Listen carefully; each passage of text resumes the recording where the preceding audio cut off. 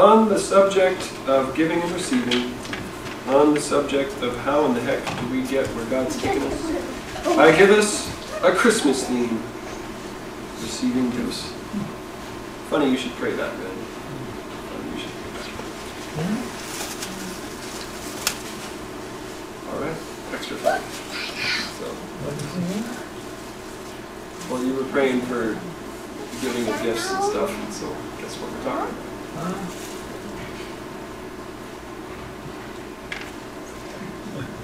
Well, I'm going to hit that button. I need a volunteer. What? Oh, okay. I need a volunteer. Nothing crazy. Wayne, you're close. And a little closer. Okay, Wayne. I want to give you a gift. What are you giving me? Say no. Okay, next volunteer. No, I have to get it back. This is that kind of gift. I'm going to give you a gift. Thank you so much. He's going to give you chili back. Yeah, no, I need chili. Okay, let's try it again. This time, say thank you, but don't actually grab it. I'm going to give you a gift. Thank you, Matt. I'm going to give you a gift. Thank you, Matt. I'm giving you a gift. Thank you again, Matt. Right, so that one doesn't work. Okay, one more. I'm going to give you a gift. When am I going to get it? I am going to give you a gift. Okay, let's see it. The gift really actually is coming. Cross my arms. And when? Would it matter? Perhaps. Oh. Do you trust me that I'll give you the gift? Sure. Oh. It's coming. Okay. How long are you willing to wait? Depends what it is. It's coming. Okay. What is it? Okay, now walk away. All right, here it is. Yay.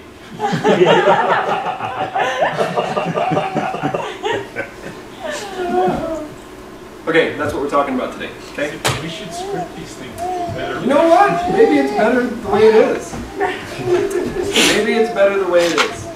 Okay, so Peter, an apostle of Jesus Christ, to those who reside as aliens, scattered throughout Pontus, Galatia, Cappadocia, Asia, Bithynia, who were chosen, according to the foreknowledge of God the Father, by the sanctifying work of the Spirit, to obey Jesus Christ and be sprinkled with His blood, may grace and peace be yours in the fullest measure.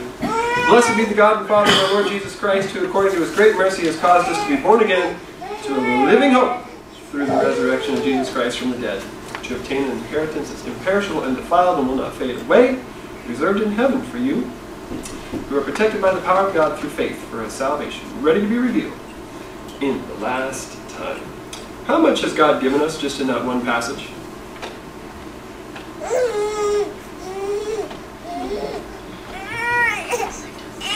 Whole salvation. Yeah, I mean, it's the salvation. Sanctifying work, a living hope, resurrection, Inheritance, born again, protection. An inheritance, protection, power. He's given a lot of gifts here, isn't he? He's kind of, this is the original Santa Claus, for sure. Okay, so we're just going to hone in on this one phrasing of it there, okay? Oh my gosh, I should never have said that word in this film. I'll picked up on it right away. This word caused, there's not really a direct English translation for it. This is idea of He made us be born again. So some translations will say He gave us to be born again. This one says He caused us to be born again. Either way, did we make ourselves get born again? No. No, okay. We definitely, God wanted to rebirth us and He got it done. So what we just covered was gift giving for dummies, right? Okay, if there's a gift available, and it's offered, you just receive it, right? You take it. That's gift giving. So he caused us to be born again, and John 1 says it this way. Jesus came to his own, and his own people did not receive him. But to all who did receive him, who believed in his name, he gave the right to become children of God, who were born not of blood, nor the will of the flesh, nor the will of man, but of God. Teaching the same thing as Peter just talked about there, right? What did the people have to do when Jesus was presented? Receive him. And for all those who received him, they received the right to become children of God. And they were born, they were reborn by God. Okay, and very clearly, obviously, Romans 3:23. For the wages of sin is death, or 6:23. Oh my gosh, I didn't translate that right. I didn't do that. The wages of sin is death, but the free gift of God is eternal life in Christ Jesus. So what God is giving us, it's not really even a thing that God gives us. He gives us the Son. Remember that whole lamb thing? We're on our way to meet with God. God gives us the gift of lamb. And then we present lamb to him, and that is sufficient. So God literally gave us Jesus. And Jesus is eternal life. And Jesus is the lamb. And God's grace is given back to him. And we're right with God. But either way, it's a free gift. Blessed be the God and Father of our Lord Jesus Christ, who according to his great mercy has caused us to be born again to a living hope through the resurrection of Jesus Christ. This is the big principle we're going to start with here today. God has, we do not, we receive it from him. Okay. We've got to go a couple places with this today. But 1 Corinthians 4 is amazing. He's looking at this group of Christians, and they're starting to get kind of boastful. But what he says is, who regards you as superior? What do you have that you did not receive? And if you did receive it, why do you boast as if you had not received it? Okay, let's just read that underlined part again. What do you have that you did not receive?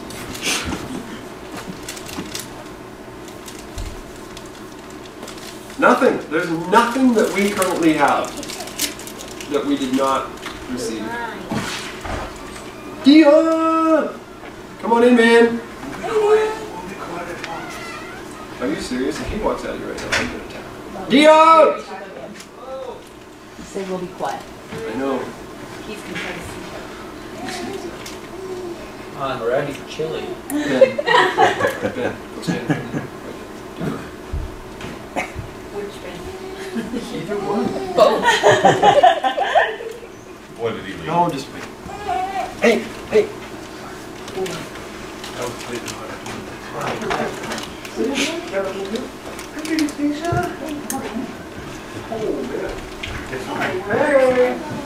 Sorry to interrupt, church. Yeah.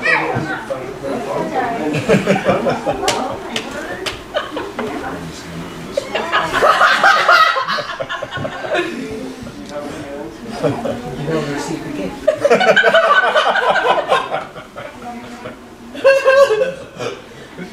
Bags in mine.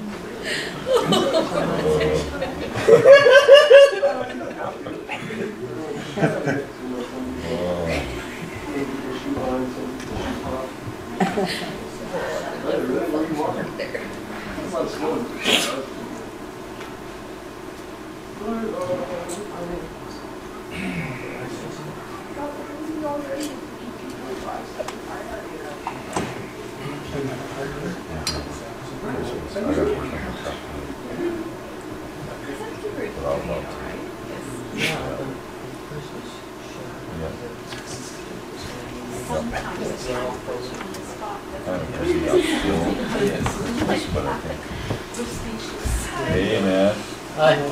Hello. He's already got his gift.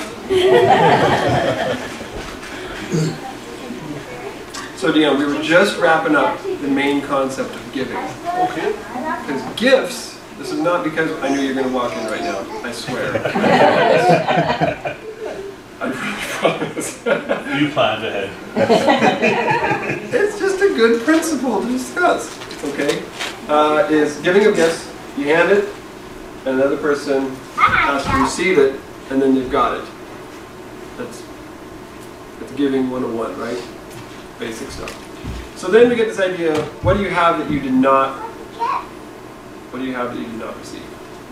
And if we're honest about it, we don't have anything that we didn't receive. But we got everything given to us. So what ends up happening is, when we think about what salvation was, God gave us the free gift, we received the Lamb, we trusted Him for salvation. But there's this big key. Gift giving and gift receiving is humbling, especially for the person who receives the gift. Oh yeah. In fact, we were at a hockey game for Kyle the other day, and his buddy, who will be unnamed, we were like, you just need water? We'll go buy water. And he's holding his money in his hand, and he's like, I'm going to pay for it. And we're like, it's just a bottle of water. We'll pay for it. It's okay. We're just going to go grab it. He's like, take my money. And he's making a really big dramatic deal out of this, like, I'm going to pay for this water. Like, I don't know what a water bottle costs at the rink.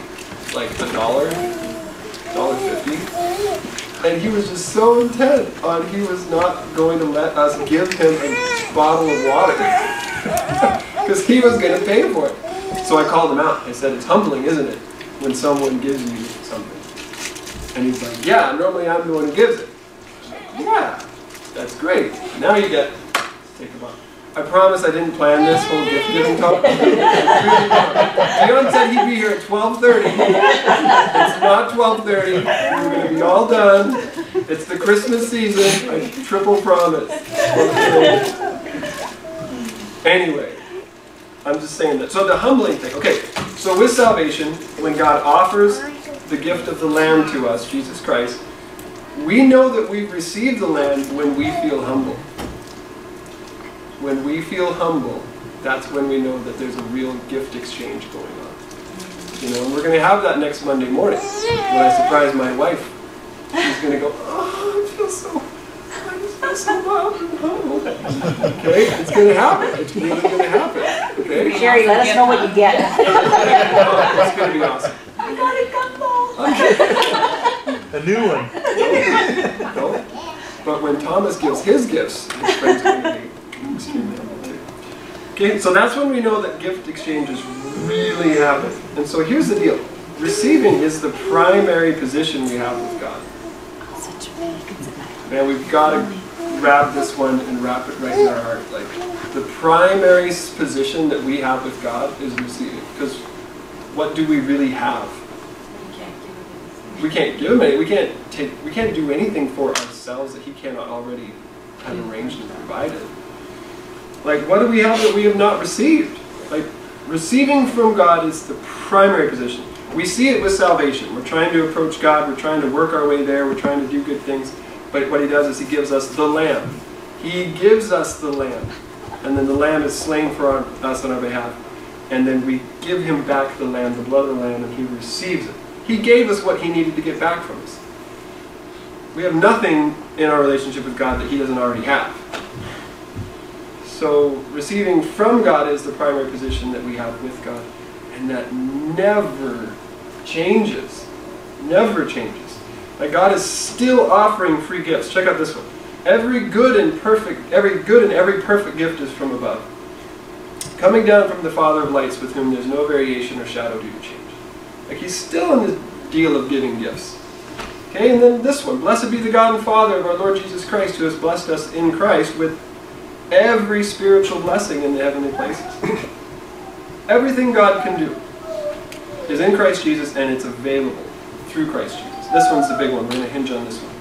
His divine power has given to us all things that pertain to life and godliness through the knowledge of Him who called us to His own glory and excellence. I love this one because sometimes we think that God only does intangible things. He made me feel happy. Okay, that's good. But that one says what? He has granted to us all things that pertain to life and those intangible things of godliness. He's still giving free gifts. In the fullness of his Son, God is a ready supply of everything pertaining to life and godliness. So what do? Is it ask and receive? Is it still ask and receive? Is it still ask and receive in everything that pertains to life and godliness? Is it still ask and receive? So, but here's the problem, my friends. We're smart adults. I'm not going to claim to be a dumb adult. Okay? But this is the problem. We're smart adults. We know the way the world really works. Don't we? Matt, the world, I know that God does these nice... I'm talking about us who've followed God a long time. Oh, I know that life is filled with lots of things God does for us, but we got to do our part too. We got to do our part too. And if we're not careful, we start turning our part over into His part. Because there is an our part and His part. Check this out. This is my favorite thing from when God's blessing the Israelites with the land, the promised land. I'm going to give you a land in which you will eat bread without scarcity, in which you will lack nothing, a land whose stones are iron and out of whose hills you can dig copper. Okay, so God's actually proud of Himself. He's going to give them bread and iron and copper. Where do you get copper?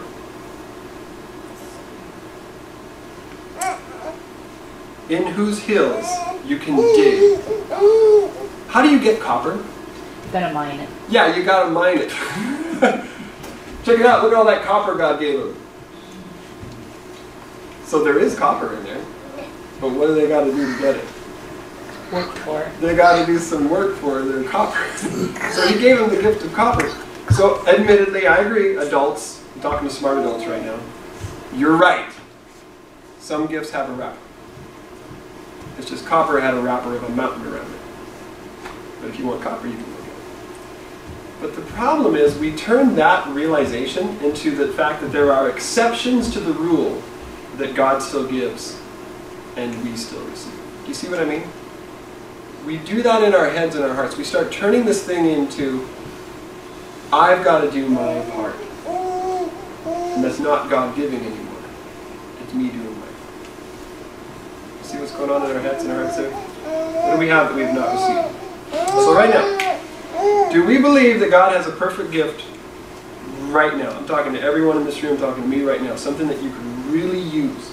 Is there something that God could just, if He could just show up and give one gift this holiday season that you could really use? It could be within or like related, like something out of the mind, the heart, money, family, something in our bodies and our souls and our spirits. This is the question. Do we believe that God has a perfect gift available? Every good and perfect gift comes down from the Father of lights, with whom there's no variation or shadow due to change. He's still a gift-giving God. I'm asking our hearts right now, do we believe that that thing that we could sure use right now, can God provide it? That's the question. Because when it gets, especially when it gets tighter to ourselves, especially Lou, health, Dion, health, especially when it gets into like the really tangibles, man, if God doesn't show up, how's it going to work out? I agree. Sometimes it makes you want to turn the lights out, Ella, and just go to sleep. So that's the question. That's the question. We're going to do this to our hearts right now. Do I believe, do we believe, do you believe that God has a perfect gift for you right now? And here's the deal. Remember salvation? How does that work? It works by grace through faith. So God is giving a gift in salvation. And we believe that He's going to provide it. And we receive it from Him. So He's graciously giving it, and we are faithfully receiving it. That's how it works with God for salvation. Do we believe that every other gift comes the same way?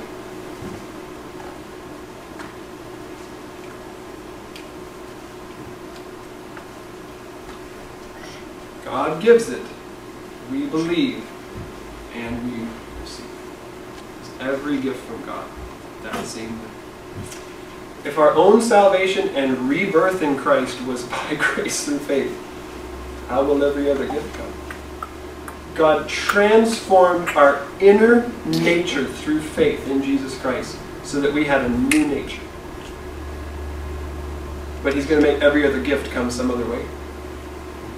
No. God's grace is complete. His methods are simple. Oh, that's a terrible spelling of the word feeling. Okay? It's humbling. Just imagine you're a tree, okay? Felling the small, humble and weak are good signs for receiving. Can I get an amen to that? Amen. Feeling small, humble, and weak are good signs that we're in the receptive mode. Okay, do we believe that receiving something spiritually can help our personal needs? What do we have that we've not received? What does that mean? Okay, so he's all clouds and air and invisible. He can't really help with his really tangible cancer. Is that where our faith is? Is that what we believe about God? I hope not. Because out of nothing, Hebrews 11, the universe was made. God is intangible. He's spirit. But out of his reality, he made what we think is so. So when it comes to the tangibles, does anyone, don't raise your hand, got a money issue?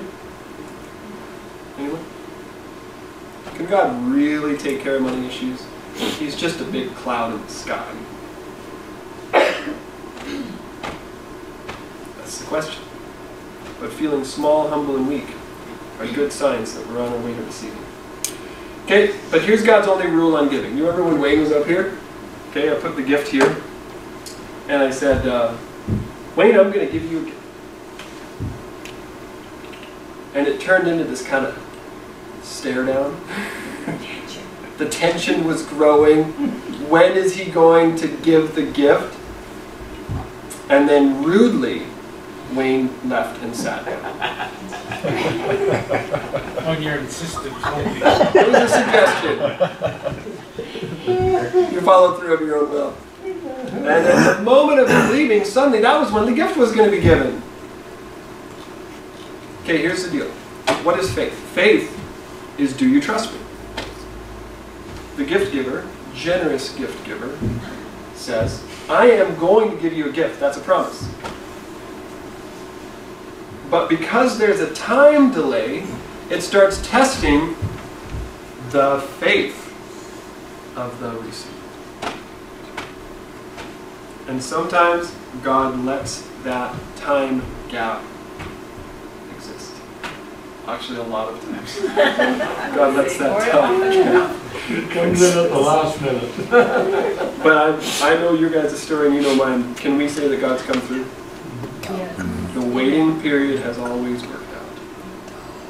And we actually tend to love him for it. Because if God starts turning into an ATM, please, thank you, please, thank you, please, thank you, please, just thanks, just give it air. And we turn into these happy McGrathens. That's not good. So sometimes God builds a relationship with us. What are we going to do while we wait? Am I only here for the gift? Because you can kind of hang out with the guy while you're waiting. You can build a relationship with God while you're waiting. And now it's not about the gift anymore, which is what you prayed. Now it's not about the gift. You're still waiting, you still need the gift, but you're waiting. With somebody. Someone you love very much. Someone who loves you very much. It builds the trust, it builds the bond.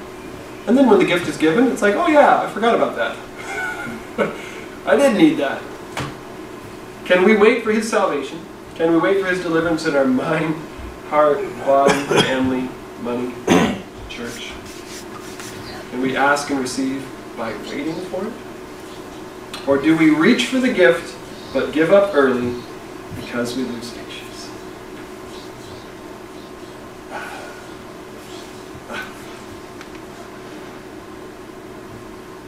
I think that's the beauty of the Christmas image, is we wrap our presents and stick them under the tree, and you're not allowed to open them. It's like a total perfect picture of what we're talking about here. You gotta wait. God has caused us to be born again to a living hope through the resurrection of Jesus Christ from the dead in order to obtain an inheritance that's imperishable and undefiled and will not fade away, reserved in heaven for you, who through the power of God are being protected by faith for a salvation, ready to be revealed in the last times. Do we have the spiritual faith to wait on the spiritual answer that will affect our natural need? This is the test. This is the quiz. Put your box. Yes or no? Do we have the spiritual faith to wait on the spiritual answer that will affect our natural need? You might have to ask and receive faith first. Isn't that interesting? God, I need the gift of faith to wait. Will He give? Man, faith is the key to all this stuff. Here's a fact. His divine power has granted to us all things that pertain to life and godliness through the knowledge of Him who called us to His own glory and excellence. It's a fact. It's a fact. It builds trust. So, my friends, let's sit with God a little bit on this one. God, we just open up our minds and our hearts on this one. This one cut pretty close to our hearts today on this whole idea of waiting especially. And trusting that you can provide a need that is needed. God, think of everything that I've got going on. I think of everything that I know of in this room and all the things I don't know in this room. Lord, there's a lot that we need you to do. And, you know, I can think of all the things you've already done this year, and I say, hooray. But that list is still there. There's still other things, Lord. We still need you to show up and do stuff. We still need you to show up and do stuff. I think, God, that whole idea of waiting with you, though, it just rests in my mind as a huge key in this. Can I wait with God while the gift is being given? Do I have the desire to be with Him in such a measure that I really just kind of want to be with Him? And that the gift is important, but it was just great to sit with God while the gift was being prepared. And I think about how I met Sherry, that she's been such a gift now these many years, but I waited a long time for her. Lord, the better ones do take the longest time, don't they? The better gifts. So right now, everybody here, just put that thing in your mind. Put that thing in your mind. What's that thing that popped into your mind when I said, what do you need right now? Mind, body, soul, spirit, money. These are real things. Put that thing in your mind, and can you ask God for it right now? You don't have to do it out loud. Just do it in your mind. He hears. Just say, God, this is what I need. I need you to do this. And just name it. And the Father of lights, who never changes and gives every good and perfect gift, He hears. And He's going to give.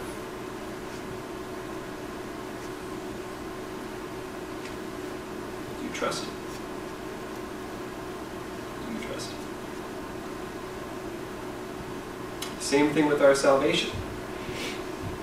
We saw our need. We felt a lack. We saw that we weren't right with you and that it was causing trouble. But then we heard about Jesus and the free gift of eternal life by faith in Him. And we said to ourselves, maybe, just maybe, there's something there that can help my need. We opened up our hearts to believe that maybe in Jesus our need could be filled. Our need for love, need for forgiveness. And you brought it. And then we were humbled, and you gave us that rush of joy and peace of salvation in Jesus Christ. And that same gift-giving mechanism is how every gift happens thereafter. God, we see our need. We go to you for it. Maybe, just maybe, you're the one who can provide it. And we trust you. We've all done that this morning, and we have made some progress today. So God, we just want to honor you as we wrap up. We want to honor you together and say you are the great gift giver. Nobody gives gifts like God does. God, if we were organizing this thing, we would get more comforts and more relationships on the earth, and that's good. You've made all those comforts. You made all those relationships. But what you decided to give was Jesus. He's not just a man. The greatest gift you could give was your own Son. God, I pray that we still have the faith to receive Jesus Christ, even today, even in our own church. Lord, what our church needs is Jesus. What our families need is Jesus.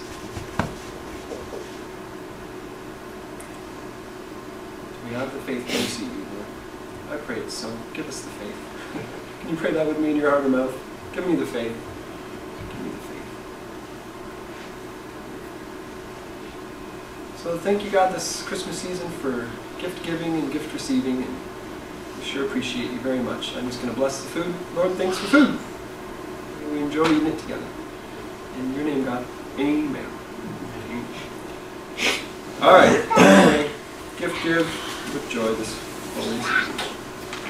Hey, before we Read close, back! can we ask for some prayer? Read back! Oh, sure. Jen and I trying to quit smoking today. Oh, really? Yeah. Yeah. Oh, wow. Today's the day. Okay. Yeah. How do you want to do? You want me to make a plan? Well, anybody that feels comfortable is put some hands on us and pray for us. We just wanted to involve the church in this because that's just a struggle we go through right now. The last year I've been, a year ago I started smoking again in a stressful time. And it was just on and off, on and off. Every week I started, stopped, started, stopped. So it's actually